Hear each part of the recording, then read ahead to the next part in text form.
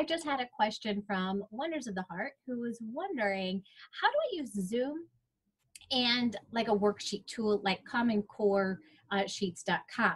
Now, there is a really easy way to do this, and all you have to do, lots of people think that they have to like upload the document because this is how like other systems used to work. You used to have to upload it before working with a student into the system. And now you no longer have to worry about doing any of that. You can just share your screen.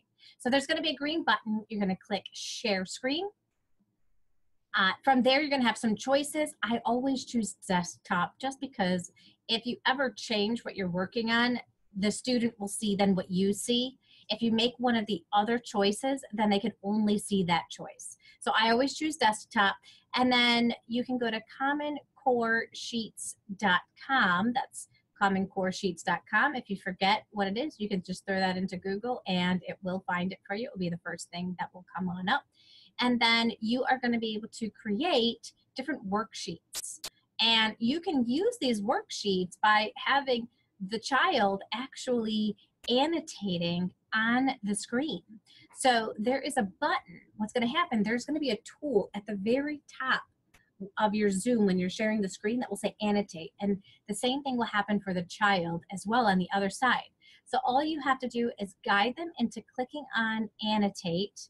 They're going to click on draw, and now they can draw a line from one thing to another. So they need to find one circle plus two circles, and so they can actually draw a line like that. And they can draw on your screen, which is pretty cool.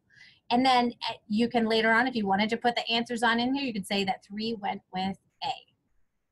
And you've got that on in there.